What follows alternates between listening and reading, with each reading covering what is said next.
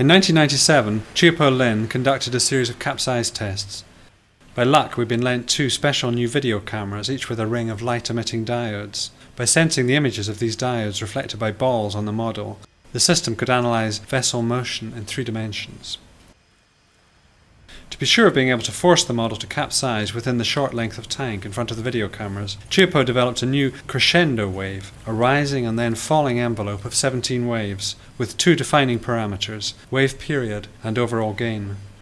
To guarantee repeatable starting conditions, he made a magnetic latch to hold the model while the waves got started. It could be de-energized by the wave-making computer at the same time on every run.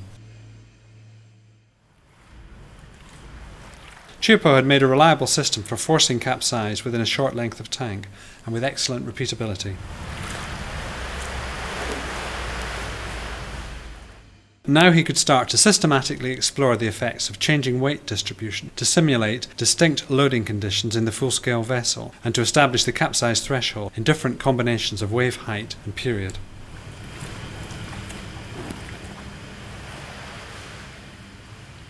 Finally, free-floating tests in a 3-dimensional freak wave confirmed the risk of particular loading conditions. Chiupo's capsize work gave him a welcome break from his PhD studies, developed a useful methodology, and may ultimately save some lives.